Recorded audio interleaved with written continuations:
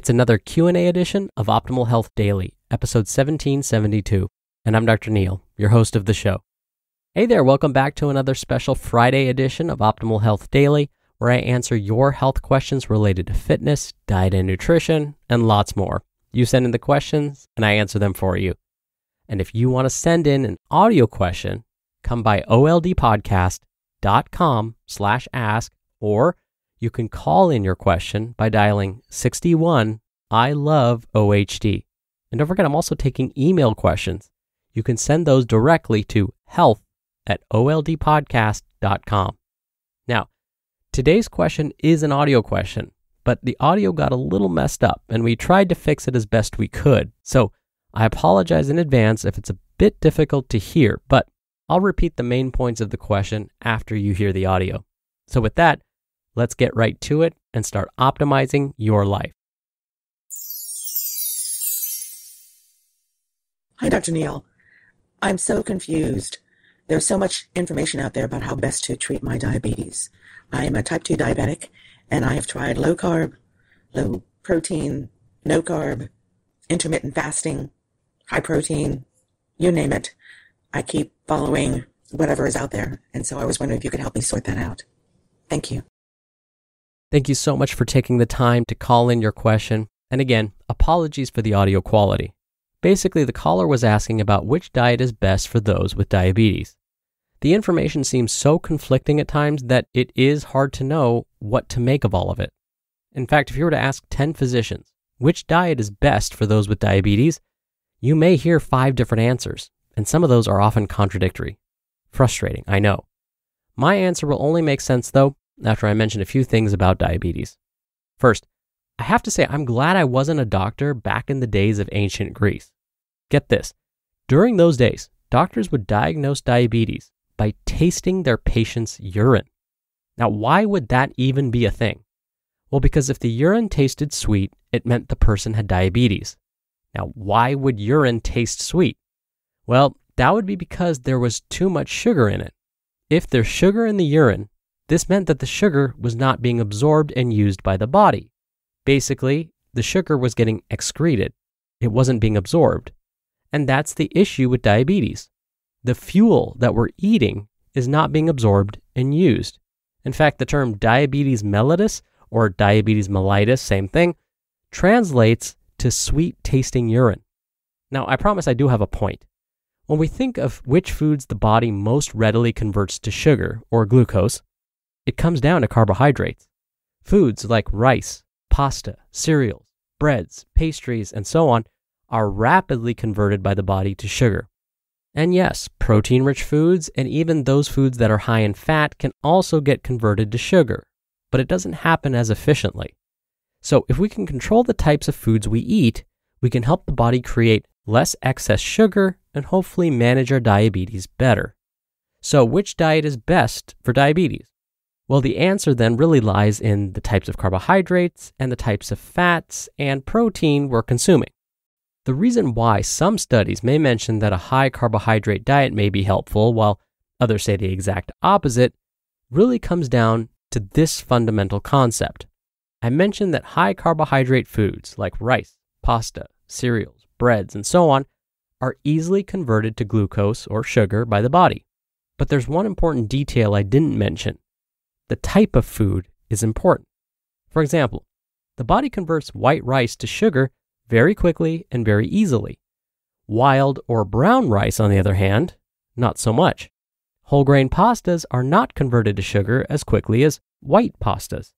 Same goes for whole grain breads as opposed to highly refined breads. So, not all carbohydrate-rich foods are bad. It's the type that's most important. Also note that these less refined carbs are also higher in fiber.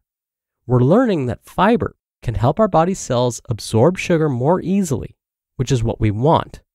So, one of the reasons you might hear that a high carbohydrate diet is helpful for diabetes is because what they really mean to say is a diet high in whole or minimally processed carbohydrates may help manage diabetes. Now, what about fat? I mentioned that the body can also convert fat to sugar, just not as easily as it can with carbohydrates. But just like carbohydrates, the type of fat, is most important to consider. The story about fat and its links to diabetes is a bit more complex. This is because it's not just about how quickly the body can convert fat to sugar. There's another factor that's even more important to consider.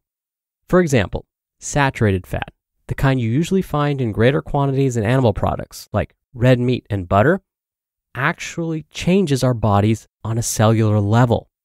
We're learning that a diet high in saturated fat may block your body's ability to absorb sugar properly. Again, it's not just about how quickly the body converts it to sugar, but instead what it does to our body's cells that can affect how we use that sugar. When we look at how other fats affect our cells, we're finding that diets high in monounsaturated and polyunsaturated fats may improve our ability to process sugar. This means there'll be less sugar in the urine, which is a good thing. Foods high in monounsaturated fat include avocado and most forms of nuts. When it comes to polyunsaturated fats, the most beneficial types are omega-3 fats, the kind you find in cold water fish like salmon, mackerel, halibut, and trout. So after all of this, what seems to be rambling background, which diet is best for managing diabetes? Well, I would say the best diet would be 1. A diet that contains lots of whole or minimally processed carbohydrates, contains a decent amount of fiber, meaning at least 25 grams of dietary fiber per day, is low in saturated fat and trans fat, but high in monounsaturated and omega-3 fats, and moderate to high in protein. One of the habits that I recommend to pretty much all of my diabetes patients is anytime you eat something that's high in carbohydrate, even if it's a whole grain, have some protein with it. So if you're having apple slices, have some nut butter with it. If you're having whole grain toast, put some nut butter on top. If you're eating strawberries, have some Greek yogurt with it. You get the idea. When you want to improve your work life, you surround yourself with the best people you can find. So, how do you find them? You need Indeed. Indeed is the hiring platform where you can attract, interview, and hire all in one place. Find great talent faster through time-saving tools like Indeed Instant Match, assessments, and virtual interviews. One of the things I love about Indeed is that it makes hiring all in one place so easy, because with virtual interviews, Indeed saves you time. You can message, schedule, and interview top talent seamlessly, all in one place. Indeed makes it easy to connect with your applicants. No need to install anything extra. Indeed's virtual interviews work from your browser. Sign up for Indeed now and get a $75 credit toward your first sponsored job. Plus, earn up to $500 extra in sponsored job credits with Indeed's virtual interviews. Visit Indeed.com/health to learn more. Claim your credits at Indeed.com/health. Indeed.com/health. Terms and conditions apply. Need to hire? You need Indeed.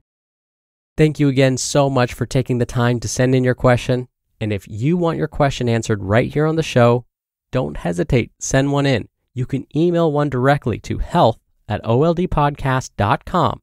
Or if you want your voice on the show, come by oldpodcast.com/ask. You can record right from your computer's microphone. It's really easy. You can even play back your message and do retakes before sending it in. Or you can do it the old-fashioned way and call in your question. The number is country code 161 I love OHD. All right, that'll do it for another edition of Optimal Health Daily.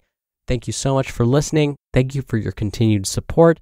I hope you have a great start to your weekend, and I'll see you back here tomorrow where your optimal life awaits.